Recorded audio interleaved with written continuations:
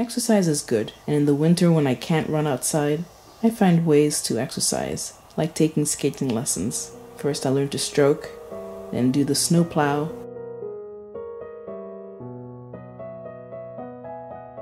and skate on one foot, and then do what I can to turn. Hopefully I make it through to the next level. Hey guys, welcome back to my channel, Cancer Zappers. In the previous video, I talked about the process of simulation, which the patient has to go through before they actually get onto the treatment couch. I did talk about different kinds of ways to image the insides of the patient. I did mention CT or CAT scans, but I didn't mention things like PET or even MRI. Oftentimes, PET scan and CT scanners are found together. For PET, the patient is first injected with a glucose molecule that contains a radioactive element. This way, the glucose gets taken up by the tumor in the patient, since cancer cells frequently have high metabolisms.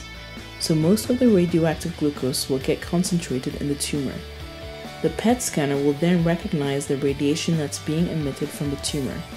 Unlike CT images, they allow us to see regions within the body where the tumor might be. On the right here, we see a PET image, and on the left, we see a CT image, and right below is a PET-CT combined. Another imaging technique is MRI, which uses strong magnetic fields much stronger than the Earth's magnetic field. Now, hydrogen atoms within the body respond well to these magnetic fields. It's the behavior of these hydrogen atoms with respect to their magnetic field that enable us to differentiate between different tissues, since different tissues contain a different number of hydrogen atoms. Now, one of the huge advantages of MRI is the fact that it doesn't emit radiation. So in that sense, it's safer than, say, CT or PET. But MRIs, though, can be dangerous. You can't take that for granted because they do have really strong magnetic fields, and so something metallic on your body, that could lead to really dangerous situations like what happened in India not too long ago, where an Indian man died when he was sucked into an MRI machine after he entered the room with an oxygen cylinder. That's kind of crazy.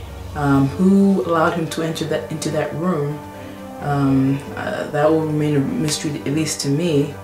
It says that as he went into the MRI room, the high-powered magnets in the machine drew him into the chamber, and he overdosed on oxygen when the cylinder leaked.